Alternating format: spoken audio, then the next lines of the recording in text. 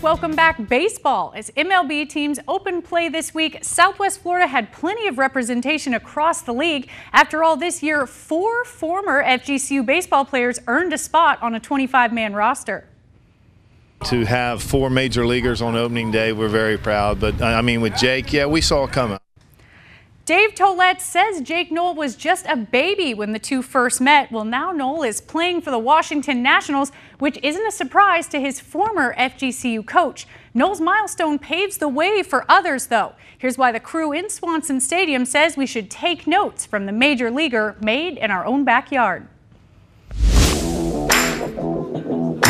I used to come to the games and watch Jake Noll play, and now to see him on the big league roster for the Nationals, it's awesome. Before Jake Noll was wearing red and white for the Washington Nationals, he was in green and blue for FGCU Baseball. It's a really long season, so this offseason I focused on a lot of strength and conditioning. Jake came and hit every day, and he came back and hit at night. He's self-made, and so that's what makes this really special. Dave Tollett saw big league potential in Noll shortly after the Charlotte High grad walked on to his Eagles baseball team. He was National Player of the Year as a freshman, so I always thought that he could hit, and that's the only tool that plays every day in the major league. So when Noll became FGCU's first position player to make a 25-man MLB roster, his former coach wasn't surprised. We're very proud, but I mean, with Jake, yeah, we saw it coming. I always thought, I mean, just had an unbelievable spring training, you know, and so that got him the nod. So yeah, I mean, I've been talking to him, and he was excited just to get on the plane to Washington.